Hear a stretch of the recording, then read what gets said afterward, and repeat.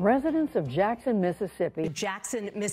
The capital of Mississippi is coping with a water crisis. Do you think about the water you are using and consuming every day? I mean, shouldn't access to clean water be a human right? States like Georgia have been listed to have the worst tap water quality in the country.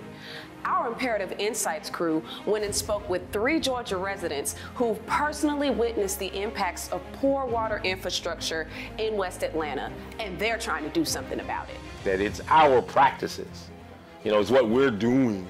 It's really that we mismanage the raindrops when they fall on the land.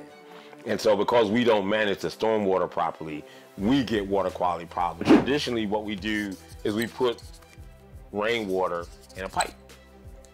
And then we also connect that same pipe to our sanitary sewage, which is everything we flush down the toilet or that goes down into the drain. And so we get what we got in Atlanta, which was a combined sewer system that leaked untreated sewage into our creeks, into our streams, into our backyards, into our schoolyards, into our homes. There were these challenges around infrastructure issues. The second issue was around a tunnel, an 8-mile sewage tunnel that was going to be built to flow from the north side of town to southwest Atlanta. So under a lot of cities, they built these big giant tunnels to hold the raw sewage. The challenge with that is a lot of times because of the systemic racism that comes from not in my backyard practices.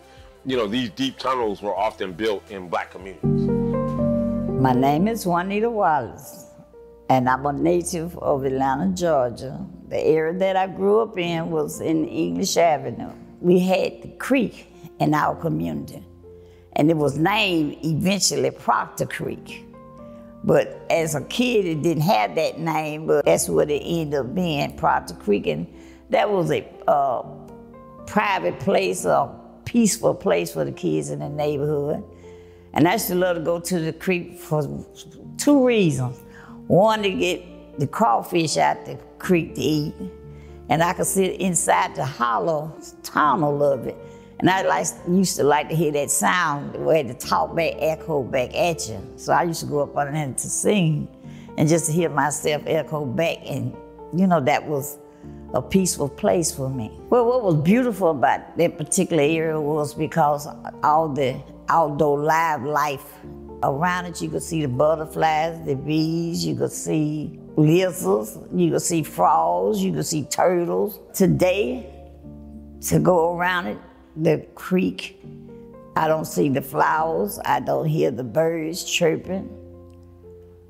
And as far as the crawfish, I don't see them anymore, unless they're very teeny, where they was very large at the beginning, but because of the devastation around the creek, they have died away. And it's just like it's a dead area. But back in 1912, they baptized in that creek. Well, this is the layout what went on in that in my neighborhood. But you can't baptize in that creek today. When people came to the city that was, used to the city, and when they brought those sheets with all this, whatever they had, when they took them off this truck, they started digging holes. And for me to see that, it changed my whole atmosphere of something I had never seen before. Was generated on the north side, waste that was even generated in a neighboring county, DeKalb County, was gonna flow through those tunnels and be treated in southwest Atlanta. And so community residents said, well, if we didn't create the waste, why should we be treating it? My name is Dr. Nataki Osborne-Jelks. I am co-founder of the West Atlanta Watershed Alliance, affectionately known as WAWA. So the watershed, just kind of simply put, is the land mass that drains to a particular body of water. So every piece of land that there is a part of a watershed. My colleague Daryl Haddock, who is the Director of Environmental Education for WAWA, always kind of introduces the concept of watersheds by asking people to, kind of cup their hands together. And if you can kind of imagine that this is a landmass and look at the creases, right, and the lines in your hand, those are the streams. And the tributaries, kind of the smaller streams that feed into the larger streams. And if there was water here, that water would collect, in those creases, if you will. And so it's that landmass that, drains to a certain body of water. The city of Atlanta had planned to build essentially what is a mini wastewater treatment plant called a combined sewer overflow facility in John A. White Park, which is a park right on Cascade Road in Southwest Atlanta. The plans were in play, but the community was unaware of this project. In fact, the city council person was not, really up to speed on this project, but once he became aware, he, held a meeting with community members and let them know about it. And many of our community elders began to organize, mobilize, and to educate each other about what the city's plans were, but not only that, what the alternatives, could be. So they researched what was happening in other communities who were dealing with this problem of combined sewers. And this is an infrastructure challenge that really dates back to the late 1800s. You have some of the beginnings of the combined sewer overflow system in Atlanta and in other places in the late 1800s. And at the time, this was the prevailing technology of the day. You essentially have one pipe that carries both your domestic and industrial wastewater to our wastewater treatment plants, along with stormwater that's generated. So just one pipe carrying these combined flows. And so if you can think back to the late 1800s, Atlanta was definitely not as populated as it is now. It was not as developed as it is now. So when you bring that to current day terms, you now have this system that really can't hold the amount of flow that it's getting, both from the number of users to the system as well as the amount of stormwater that's generated, when it rains, because we have so much development. When the community found out that there was a plan to put this mini wastewater treatment plant in a community park, they said, well, there has to be some other way that we can deal with this. And so those elders, found solutions. They advocated for those solutions and ultimately were successful in getting that plan sunset, essentially, in favor of something that we call sewer separation. And most of Atlanta is impacted by or served by separated sewers, but you still have a small portion of our city, less than 15%, that is served by these combined sewers. And on the heels of those two victories, it was decided that there needed to be an organization in place who would not only deal with these negative, projects, negative infrastructure-related projects in our communities, but that would also put forward a positive vision for what we want West Atlanta communities to be. And so out of those efforts was born the West Atlanta Watershed Alliance. And I and others came together, residents from 3 different watershed communities: the Proctor Creek Watershed in Northwest Atlanta, Utoy Creek Watershed in Southwest Atlanta, and then the Sandy Creek Watershed, also largely Northwest Atlanta. We decided that because we had some common issues and challenges with respect to issues around wastewater, issues around water quality, ultimately issues around flooding, that we needed to, bring our collective, resources, know-how, just harness our collective power to try to make an impact on water issues in the city of Atlanta. We say that the infrastructure we're talking about is public infrastructure, yet we don't allow people from the community into the conversation so that they can speak in their own voice. We give engineering companies, academic institutions, and the political powers all of the ability to make the decisions about public infrastructure. And then we're not at the table, and we have a lived experience that's relevant to say, hey, even as you design and implement and attempt to pay for this infrastructure, you're failing us. And that's what's happening nationally, in my opinion. My name is Daryl Haddock, and I'm the Environmental Education Director for the West Atlanta Watershed Alliance. We in Atlanta have really created an opportunity and perhaps a methodology to engage the community.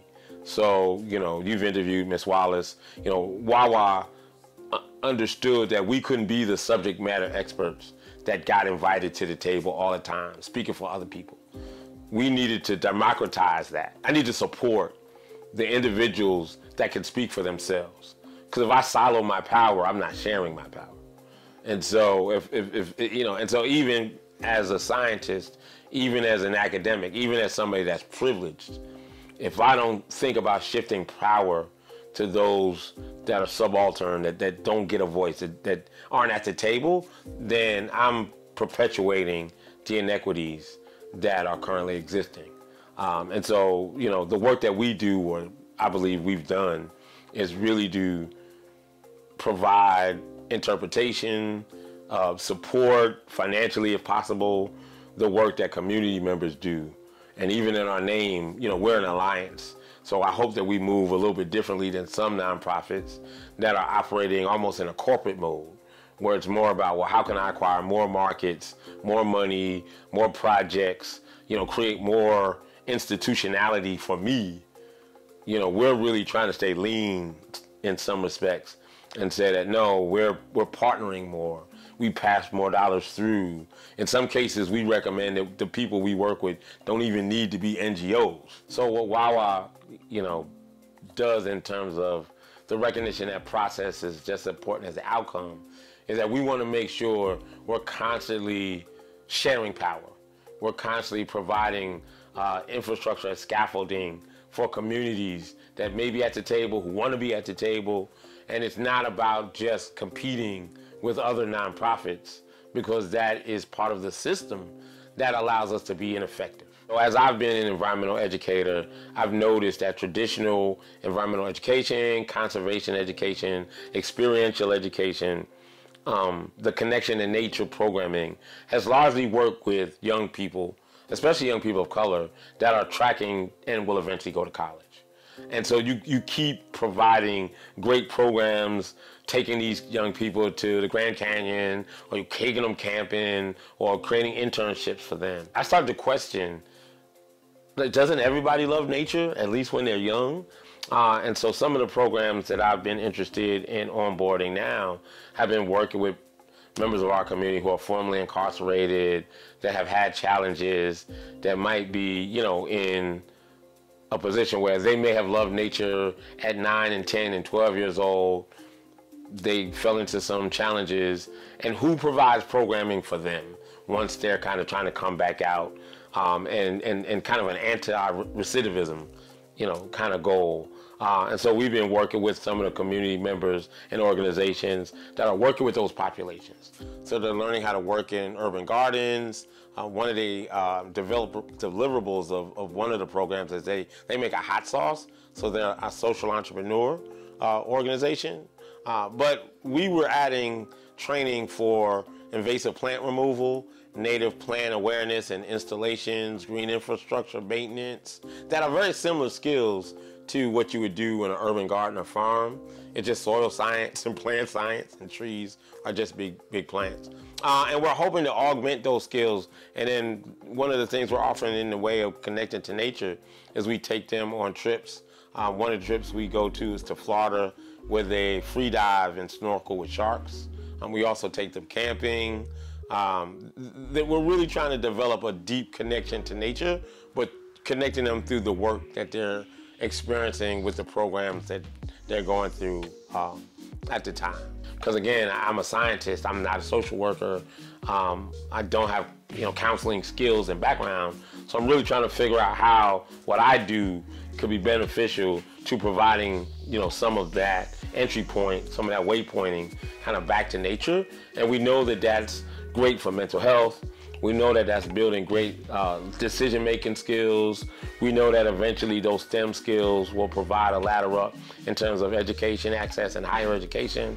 So yeah, I'm really trying to create and co-design more programs with audiences that I would consider to be non-traditional in the environmental space. And that would include, you know, everybody who people might think would be undeserved.